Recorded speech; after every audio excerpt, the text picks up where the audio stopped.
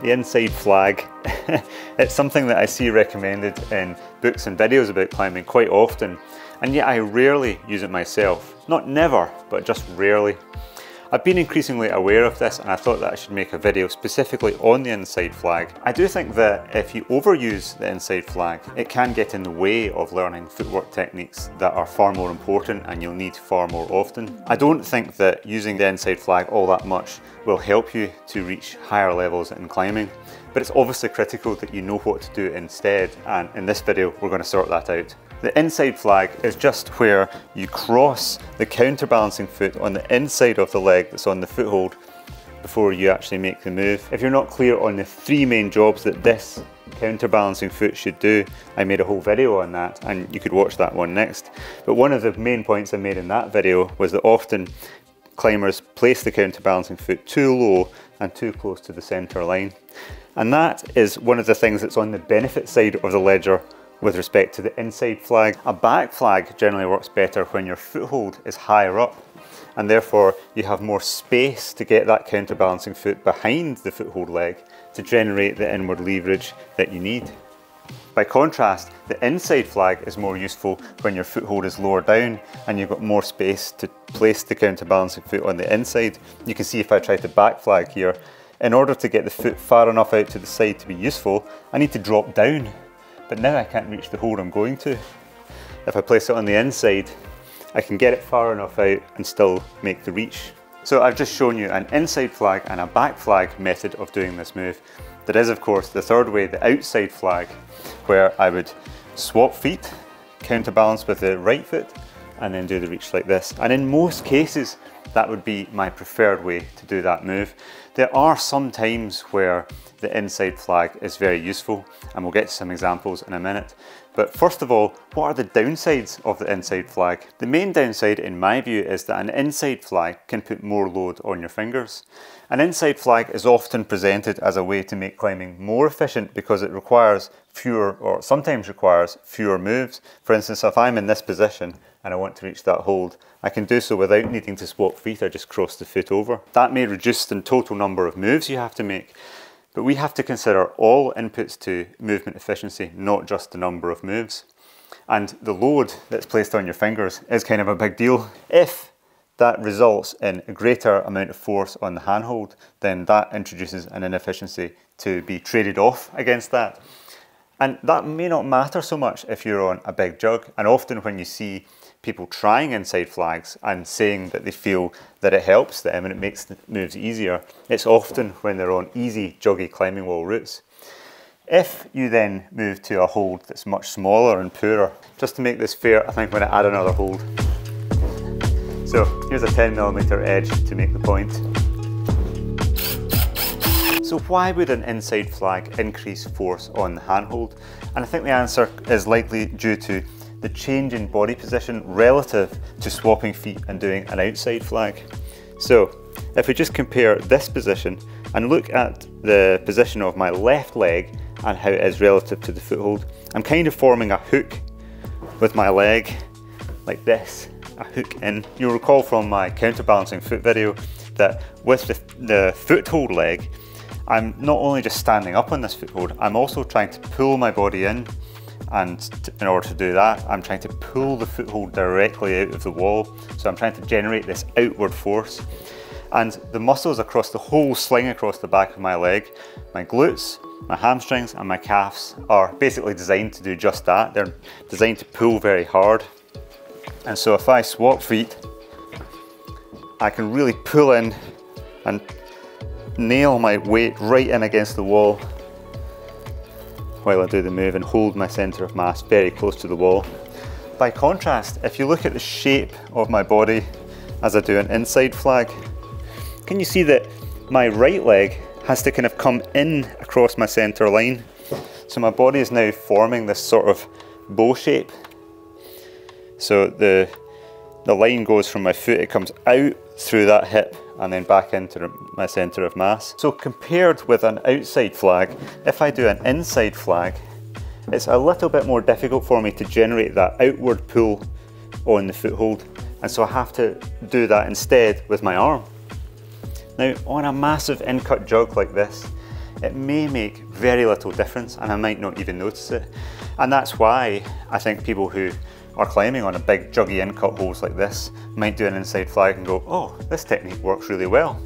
However, change that to a small hold and I think all bets are off. Now I reckon I can't do the move statically off this 10mm edge. Let's just try it the way I would normally do it if I was climbing through this, and I'll need to slap.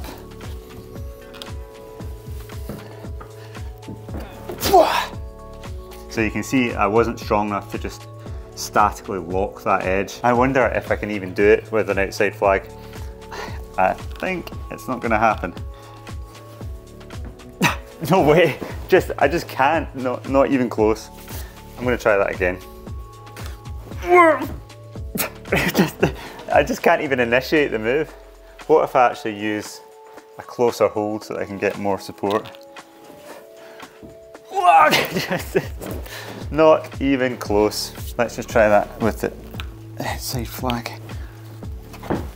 Yeah, that's better. And then let's go back to that yellow hold I was trying initially.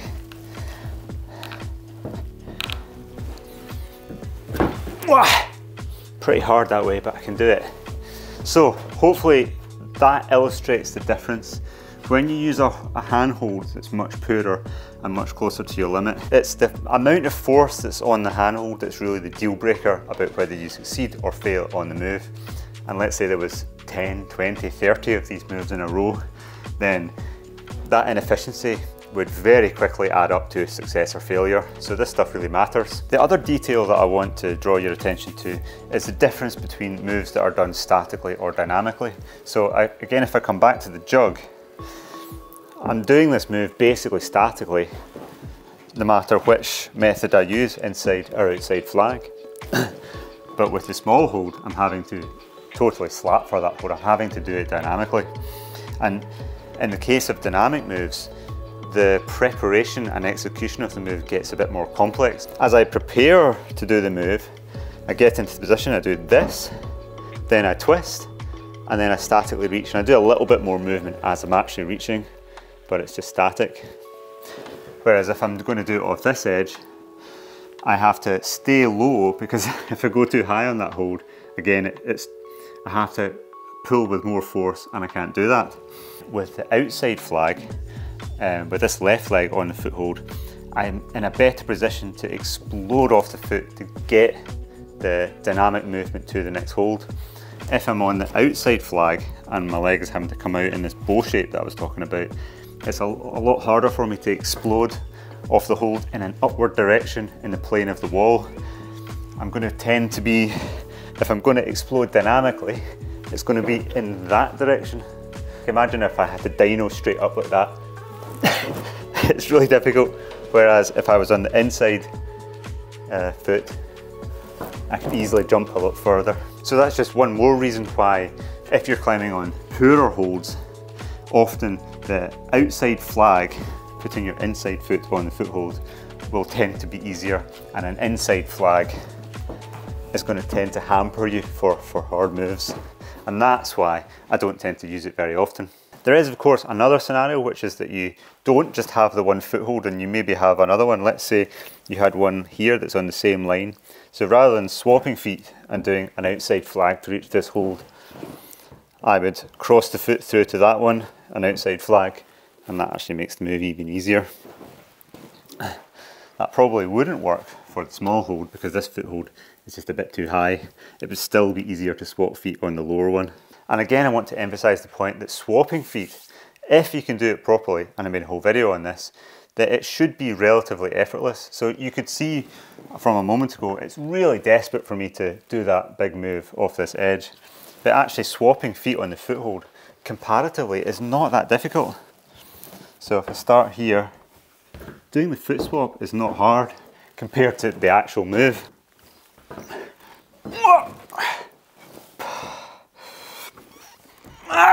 No way! And one point that climbers often pick up on is that although you don't often see an inside flag in normal climbing, so to speak, you do see it in competitions, and that is true, especially in boulder competitions.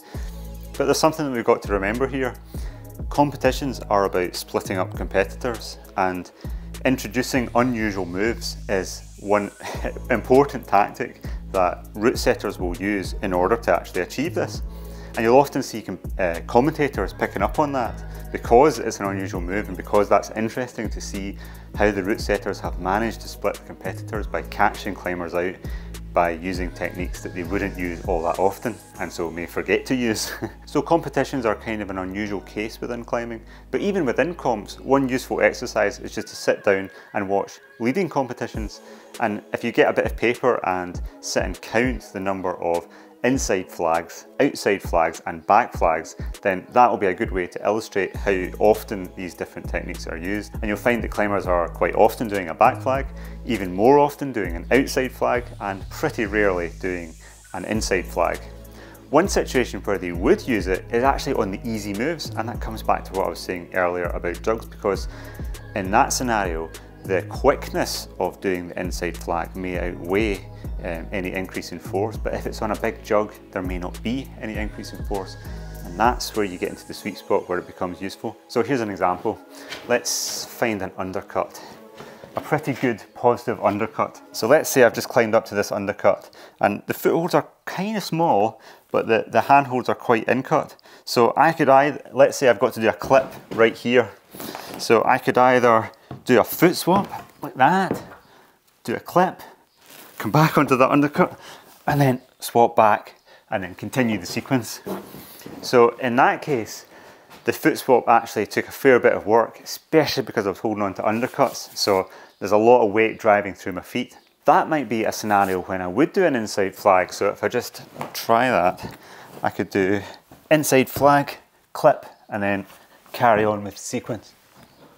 And that would be pretty quick. And the reason that would work is because there was not much cost to doing the inside flag on good handholds. So although it's not used all that often, the inside flag is occasionally absolutely the way to do a move. And I'd like to briefly go through two examples that stick in my memory. The first is notable because this move really matters. It's the last move of Lexicon in the Lake District. If you've not seen my video of it, I'll link to it, and the footage here is of Neil Gresham on the first ascent from Alistair Lee's excellent Brit Rock series. The move to that right hand slot is the crux, and it's also where you move out of range of the gear, which is a long way below. There are two more moves to go and you're effectively soloing them. You've climbed an 8B plus to get here and you're pumped and you're scared, and if you fall, you're probably going to die. So the stakes are pretty high. You take the undercut, you stand up, and Neil does an inside flag to reach the finishing jug.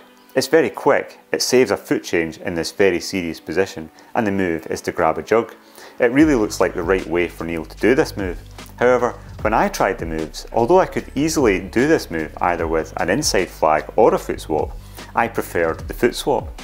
I spent a fair bit of time getting this move absolutely dialed because of the seriousness of it on the lead. It was unquestionably easier for me to do a fiddly foot shuffle because although it took more time, the move ultimately took far less strength to do it that way, and I was certain that I could do it even if I was completely powered out on lead. In this case, I think we were both right in our choices. It's just a slightly different move for Neil and myself, given our different heights, and although the inside flag nearly worked for me on this move, it still wasn't the right choice, and I came down slightly on the side of the foot swap. One climb where an inside flag made a huge difference for me was a very famous boulder problem called New Baseline in Magic Wood. This was one of my first V14 repeats, and it was a climb that I'd wanted to do for a long time. The crux is the very first move, pulling on from a crouch position while hanging a pretty poor crimp on the edge of the crack. The foothold is not far below the level of the handhold, and the geometry just doesn't work all that well to do an outside flag. Almost everyone back flags this move, but I didn't. I tried to do that, but I was struggling a bit to do the move consistently.